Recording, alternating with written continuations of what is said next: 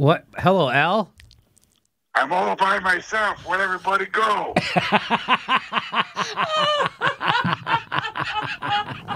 Everybody's walking around with those masks with the long beaks on them. I'm like, come on, it's not that bad yet. Yeah. I'm getting all my food delivered. Oh, oh, To really? the wrong apartment. I gotta fix it. What have you been? So you're all by yourself? You don't have a special lady with you? No. she left. She went. Did she go out to get some cigarettes? And she never came back. Also, she never existed. Now, Al, why? What happened? You know, I just watched The Godfather again the other night. Godfather 1, fantastic work. Fredo, your older brother. I can do young Al Pacino, too. Oh, can you? Fredo, you're my older brother, and I love you. But don't ever take sides against the family again.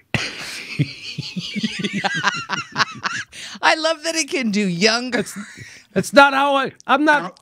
Go ahead. Now, who says that? I'm talking about a dirty cop here who's mixed up in drugs and the rackets. Where does it say you can't shoot a cop like that?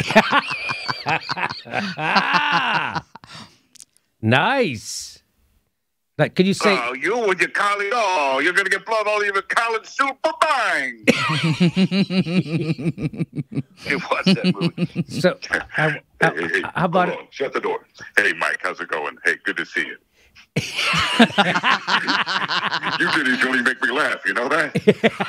Yeah, you want to talk business? Let's talk business.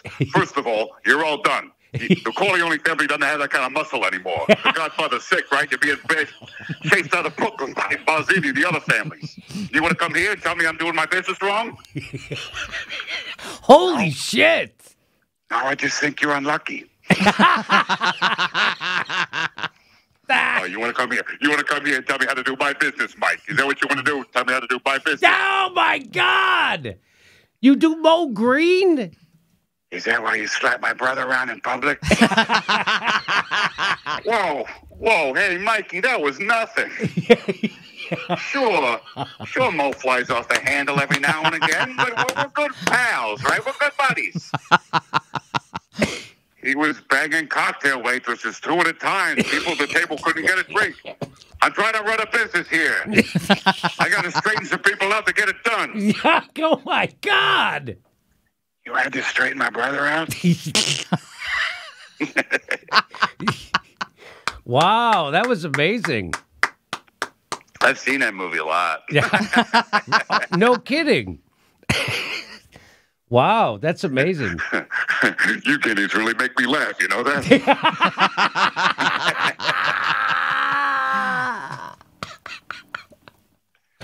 No one else does that, I don't think. She made me look ridiculous. And a man in my position cannot afford to be made ridiculous. That's a long sentence. Wow. I'm not giving it up. I don't care how many of you guinea dagos come out of the woodwork. Actually, I'm German-Irish. Listen to me, my Kraut McFriend. My Kraut McFriend. That was such... He didn't skip a step. Didn't skip a step. I'm actually German-Irish. Well, then my Kraut McFriend. I'm looking for... I don't know. I was just thinking of watching The Apartment with Jack Lemmon. Oh, well, I've never seen it, but I'm sure it's a fine film. I'm older than you. Yeah, you are. Yeah, you are. How old are you? You fucking child. You fucking cunt. Oh my. That's mid, remember? That was when he was Tony Montana. Yeah, that was mid. That wasn't Scott. That was Tony Montana. No, that was what was his name in that movie? Tony Montana. Ricky Roma. Ricky Roma. Oh, you're doing Glengarry. Glengarry, Glen Ross. Yeah. Are you going downtown? Or are you going to? Are you going to Mitch and Murray? I will. Oh yeah, I will talk to Mitch and Murray. I will talk to Lipkin. Oh, remember that part? Yeah, there's he reveals there's someone above Mitch and Murray. Above Mitch and Murray. Like, holy I will talk to Mitch and Murray. I will talk to Lipkin. Oh, he's not fucking around.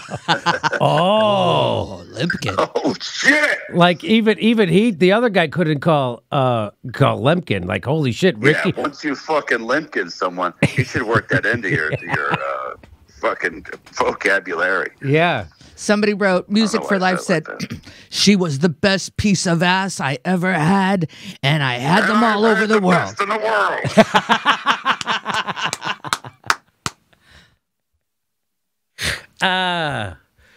I wake up the next morning. She brings me a cafe au lait in bed. My balls are like concrete. Wait, did he say that? He said that. Wait, Wolfowitz or Wolf? No. Ricky Roma. Ricky Roma was telling a story. Do you remember? And it had ended. It was all about how he's having sex with this woman. And how he got her in bed. Oh, yes. Yeah, you're a real asshole. You know that? I'm older than you. Let me tell you something, Shell. That shit you were slinging. Well, look, I could sell all sorts of shit. I just got to get those leads. Jimmy, you got to give me some of those leads. I know I could sell them. It'd be like the old days, getting out there in the rain. That's the leads. Oh. Do you do an Alec Baldwin? I've toyed with it. Always be closing. That was a legendary scene. People love saying that. Always be closing. Coffee is for closers. Put that down. You think I'm fucking with you? I am not fucking with you. Jimmy, I'm getting the distinct impression that you're done talking about politics for the day. Jimmy Dore finally has gotten tired and sick of politics. Yes, I have finally gotten tired and sick of politics. Yes, I have. You know what I wish I could do? I wish I could go call Steve-O and go for sushi at our favorite secret sushi place and then have George Clooney walk in and have to eat sushi staring at a wall. Oh, that's the best way to eat it, quite frankly. That's the way that, these Japanese chefs, they say, if you really want to experience a good sushi, if you really want sushi the right way. Sushi! Oh, my God, he said that. You got to have the rice hot. You got to have the rice hot, and you have to be staring at a blank fucking wall. So you're not distracted by anything visually. So your brain, your mind, can focus on the sushi or the sash. True story. Oh, lay it on me, Jack. The first time I go in there with Steve-O, maybe it was the second time, I don't know. But I remember I was reading a review and they casually meant, hey, maybe you'll get lucky. George Clooney's known to frequent here. And when you get there, it's such a nondescript sushi place. It doesn't look nice. You don't expect it to be good. And it's fantastic, of course. That's why we're there. And it was a Friday night. There was no one in the place except George Clooney and a table of 5 other people. That was it. It's this, them, and us. And again, that's when I figured out. I gotta tell you, that was one of the most awkward nights of my life. I'm there with my special lady. You know that moment when you think you have the whole restaurant to yourself? It's like, this is heaven. Yeah. And then these 2 jabronis walk in and they're staring and they're loud. This one guy, just a loud talker. Would that be clearly me? High, just screaming. And it was very discomforting. So I go to the bathroom. There's no one else in the place. I go to the bathroom. As I'm walking out of the bathroom to come back to sit at the counter, George Clooney is standing, talking to the chef, but he's doing it from like 8 feet away. He's not right up on the counter. So now I have to walk in between them. And so as I walk out, I notice they're talking, and like I stop. Like my instinct is to stop as if they're like about to take a picture, but they're not about to take a picture. They're talking. And so I stop for like a second or two, and I realize I can't stop because they're going to keep talking. I go, it's okay if I walk through their conversation. That's okay. That's not rude. But still, for some reason, as I walk through, I ducked down. Like a fucking idiot. I'm like, oh my, I am such a moron around celebrities. It's always, I am so, and that's what makes me so forgiving whenever I meet people. And they're always like, oh, I didn't mean, it's like, no, nobody's a bigger moron when they meet a celebrity than me. But at least this loud talking guy had the presence of mind to duck. He did sort of a bow. He's sort of a deferential kind of thing. And, you know, I appreciate that when people make that gesture. It was. You know? It was. I know. I like a little deaf. You know what I'm saying? A little deference. Deaf. You call it deaf? Deaf. High def. He gave me a little Def Jam, old deference. So I don't know. Is Vince Vaughn, last time we talked, was not going to abide by social distancing because he didn't want the government to tell him what to do. Do you know if has he gained any respect for the power of the coronavirus? I don't know, man. That's a good question. Yeah. You know, I'm still on the fence about it. Well, if you're on the fence... What about you? What are you doing? I mean, you're not staying at home, are you? Yeah, 100%, baby. What are you doing? There's a whole wide world out there, baby. Yeah, I know. No. This is the best time to go out. There's no one around. LA's your oyster. Yeah. Everything's closed. I rode my bike down the 405 the other day. I mean, in retrospect, still wasn't a good idea, but I did it. No, you can go out and buy. I mean, we go out for walks and things, but we keep our social distance 6 feet from people, and just to walk our dog and what have you. But you can't go out. There's nowhere to go. Well, yeah. I mean, you got to make places to go. No, Vince. Where do you want to go? What do you want to go to Ralph's? Break in. Fuck it. No, they're 24 hours, baby. Well, then go there. No, I don't want to go there. People are going to get the coronavirus. Vince, I have underlying... Oh, you're worried about it. That's right. Yeah, okay. Yeah. That's the difference. See, I'm not worried about anything. And you're worried about everything. You're not even worried about your career? That's a fun... Why would I be, baby? Well, I don't know. What was the last big movie you did? I don't know. I have to go to Wikipedia. What was it? I wasn't prepared for the fact-based interview based on this. Was it Hacksaw Ridge or something like that? That sounds, something. Was that a big movie even? Or is it just I remember the name of it? I don't know. I probably did something said. Since Hacksaw?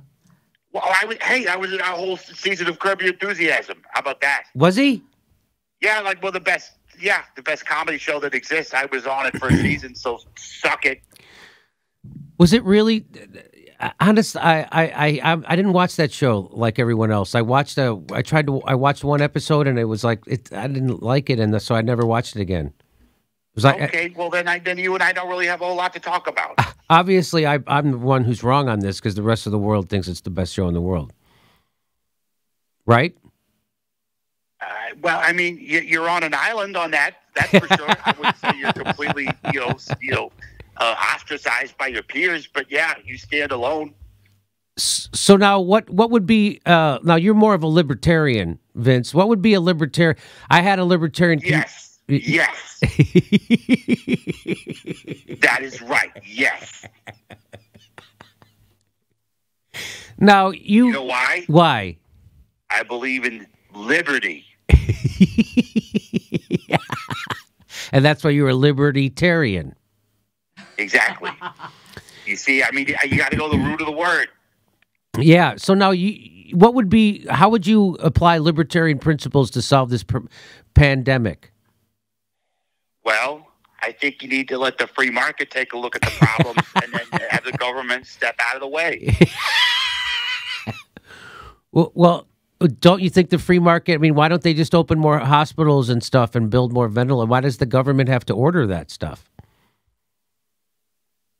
Well, this probably all would have happened if it weren't for the government standing in the way. That's what you think? Yeah, so it's really just more red tape is stopping help from getting there? Yeah, if the government weren't there, all the hospitals, because there would have been a demand. The government's interfering with demand. The government's interfering with demand. So all the curves, all the Laffer curves and everything would all work out fine without the government interference. Okay, all right. People want COVID-19 tests. They'd be able to get COVID-19 tests. They want ventilators. They'd be able to get ventilators. Because there would be a demand from the public that's not being interfered with by federal government, by a third party. Vince, are you able to get a COVID-19 test? I hear rich people can get them. I don't want that shit up my nose. Okay. Hey, this is the part where I tell you where our live shows are, but there aren't any. And then I would tell you to go join our premium, but nobody has a fucking job. So why don't you just enjoy the video?